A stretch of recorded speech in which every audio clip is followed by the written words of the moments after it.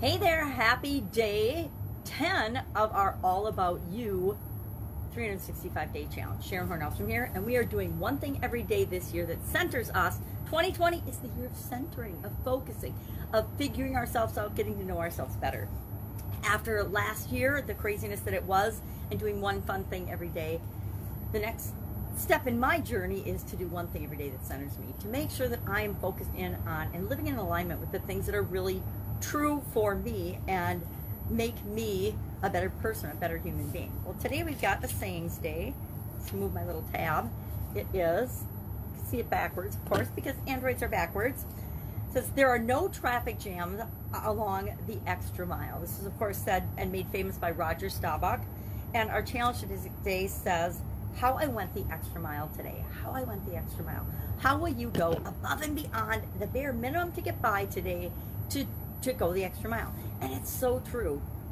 If you've ever noticed or been trying to build something or create something, a lot of people say they want to start a business, for example, and they start out.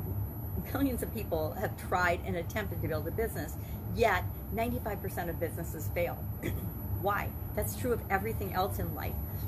If 100 people set out to do something, to accomplish something, to create something, 95 of them will fall off in the first year. They'll quit. They'll find a reason, or life will get in the way, or things will happen, maybe through no fault of their own, but they'll stop going for it. But that last 5% of the job, the task, the accomplishing the goal, that's where all the magic and everything happens. That's the extra mile. The 5% that gets you to the 100% because everyone else gave up before. And it isn't crowded. You start out with 100 people, you end up with 5, and maybe 2 or 3, or even just you, finish the thing that you say that you want to do. I hope that's not too cryptic, but I think we can all think of examples in our life of where we've seen that happen. You know, you'll be in a contest or a competition, or be going for something.